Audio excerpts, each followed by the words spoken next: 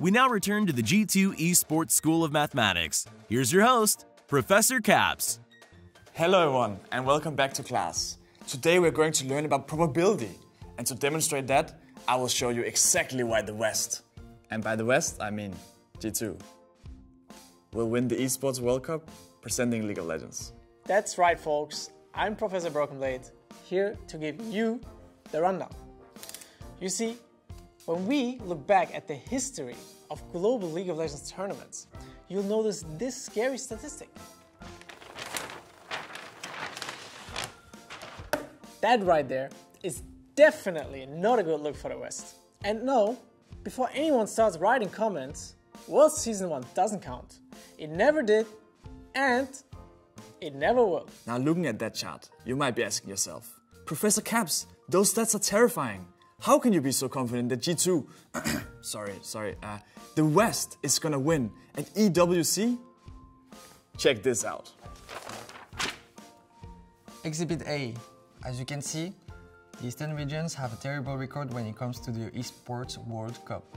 Everyone expects the West to perform badly internationally, but Korean teams, Chinese teams, what's up with those guys? So why do the Eastern teams fall apart at the World Cup? Maybe they can't handle the heat? And it doesn't stop there, you see. Take a look at Exhibit B. Look at all these legendary Eastern players who have never won at EWC. Look at Chovy, 0 wins. Jackie Love, also 0 wins. Bin, 0 wins. And even the legendary Faker, 0 wins. Guys, please, these players are chokers. These regions are washed. The evidence right there in the numbers. BB, you do realize this is the first EWC. The reason why the Eastern teams have never won before is because it never happened before. This is the first time. Oh. So what's the probability that G2 will win the Esports World Cup? Well, I'm happy to say based on all the mathematical research and hours of grinding numbers,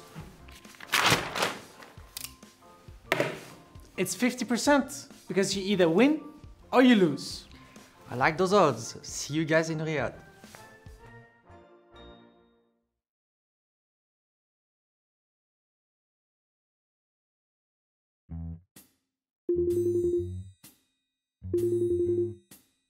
캡스, 뭐라고?